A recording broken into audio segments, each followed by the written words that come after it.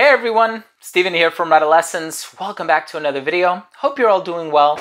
So here we have a decant of the brand new Mancera fragrance. It's called Intense Cedrat Boise. Cedrat Boise is probably the most popular Mancera fragrance for the simple fact that it smells a whole lot like Creed Aventus. And you guys know that Mancera fragrances on average are a lot more inexpensive than Creed fragrances. And so here we have what is potentially an intense version of that. Shout out to my friend Chris from Casual Fragrances for letting me keep what was left of his decant.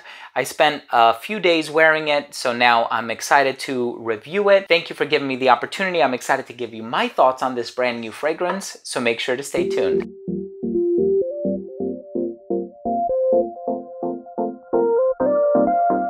Now, before I begin today's video and I tell you all about Intense Cedrat Boise by Mancera, and I let you know if I find it to be similar to the original, if I actually do find it to be intense or a more intense version of the original, all that good stuff, I do want to start things off by mentioning that if you're a fan of fragrance-related content, please do consider supporting the channel by subscribing to it. Hit that bell icon so you can be notified every time I do upload a future video to the channel. And of course, give this video a thumbs up if you take something of value from today's review. Now, I do have the original Cedrat Boise. I think I did a review on it some time ago. If I did and I remember, I'm gonna leave a card to that up here. But basically, Cedrat Boise, by many people, has kind of acquired the narrative of being a smoother version of Creed Aventus. Now, if you guys don't know, Creed Aventus is probably one of the more sought after niche fragrances on the market. Pineapple, apple, birch, blackcurrant, jasmine, cedarwood, vanilla. It's a very addictive fragrance. It also happens to be my most complimented niche fragrance in my collection. So here we have what is potentially an intense version of a fragrance that mimics Creed Aventus. And so I'm excited to give you my thoughts on it now that I've spent a bit of time wearing it and playing around with it. First thing I want to say is it smells amazing. I love this fragrance. If you're a fan of Cedrat Boise, I can't fathom that there would be somebody who wouldn't like this fragrance. It actually does smell very, very, very good. So with this fragrance in particular, it does open up with this bright, effervescent, citrusy component, and you are gonna get a lot of citrus in the opening, akin to the citrus opening that you're gonna get from the original. Now, looking at the note breakdown, it actually gets a little bit darker. You have spices, you have leather, you have Cambodian oud. So you're like, wait a second, with these woodsy ingredients and the spices and the leather, is this really going to be a much darker or a much more intense version than the original? The first thing that I want to mention is doing a side-by-side, you can tell that this is a close cousin or perhaps even a sibling of the original. And I do like that. I like when fragrances don't make something completely different, but then they just use the name to try to make sales, right? That happens all the time, and unsuspecting consumers will purchase the flanker thinking it's going to bear at least somewhat of a resemblance to the original, but it doesn't, right? I'm not going to say any names, but we all can think of a brand or two that has done that. This actually does smell like the original Cedrat Boise with a twist, so it does go in a bit of a different direction. Now, it has blackcurrant in the opening, and the blackcurrant gives it a little bit of a musky vibe, and you know, it's a smell that can for some be an acquired taste, but it's used in a very mild concentration in this fragrance, so it's not overly musky. As a matter of fact, I actually do get a lot of vanilla from this fragrance. And on an online fragrance forum that I checked, the vanilla wasn't even rated too strong in this scent, which I think is kind of an error because I do actually get a lot of vanilla.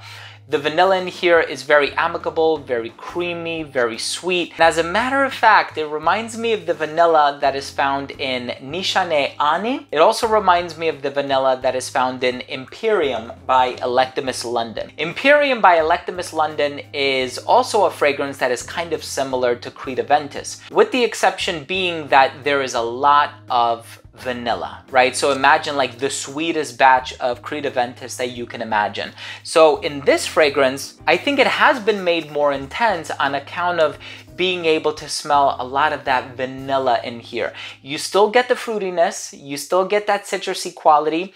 In terms of that Cambodian oud note, I've smelled a lot of fragrances with Cambodian oud. Even as a creative director, I have personally worked with Cambodian oud and Laotian oud, and I recently reviewed a fragrance called Cam Remarkable by the PERFUMES, which has a lot of that. This fragrance I'm not getting so much Cambodian oud from, so I don't know if it's, you know, just a tiny drop, or if it's something that is not really intended to be too conspicuous, but you're not going to get a lot of oud from it. The spices, yes, that's a little bit more convincing. The leather, again, you know, spices contribute to the synthesis of a leather accord, so yeah, kind of, you know, by association, I can see that being in here as well. But for me, bright, citrusy, a little spicy, a little musky on account of the blackcurrant, but a whole lot of that vanilla. You know, it's funny because there's a lot more vanilla in this than there is in the original, but it's still not enough to put it in gourmand territory.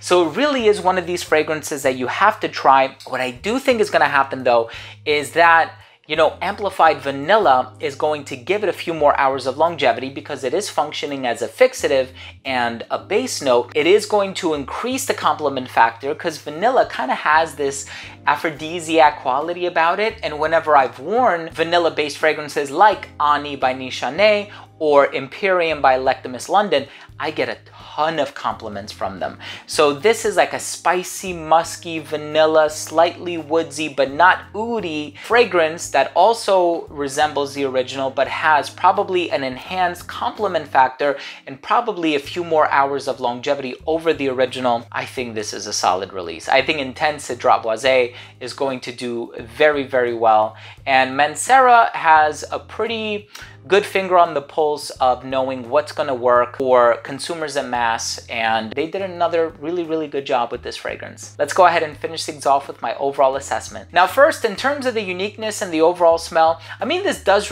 resemble the original, so it's not the most unique fragrance, and even in terms of the vanilla that's being used, like I said, I would compare it to the vanilla that is also found in Ani by Nishane or Imperium by Electimus London. So I don't think it's the most unique fragrance on the market, but I think they did something that for many is going to be an improvement over the original. If you're looking for something brighter and fresher, you have to go with the original Cedrat Boise. If you're looking for something more resolute, something that's a little bit sweeter, and something that has a bit more of a quirky personality with the spices, although it's not overly spiced, definitely check out the Intense version. Longevity on my skin is 8 to 9 hours. Projection was amazing for the first hour of application.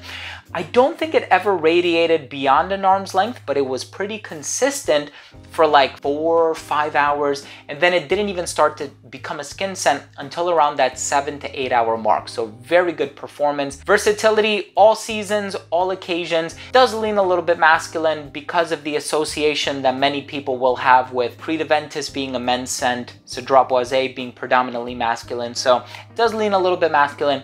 Anybody of any age can wear this one. And in terms of the presentation, I like Mancera presentations. My final verdict is, if you're interested in a high complement factor, if you like the smell of Cedrat Boise or Creed Aventus, and you're a fan of the note of vanilla, you're looking for a potentially darker expression or more intense expression of Cedrat Boise, you gotta try Intense Cedrat Boise. It's a no-brainer. And I think after playing around with this decant for a little while, I'm probably going to invest in a bottle. So I think a purchase will be on the horizon for me. So thank you for watching. Hope you enjoyed the video. If you did, please do consider supporting the channel by subscribing to it. Hit that bell so you can be notified whenever I do upload future videos to the channel, and give this video a thumbs up. It would really, really mean a lot to me. Thank you so much again. Love you guys. We'll see you tomorrow. Bye.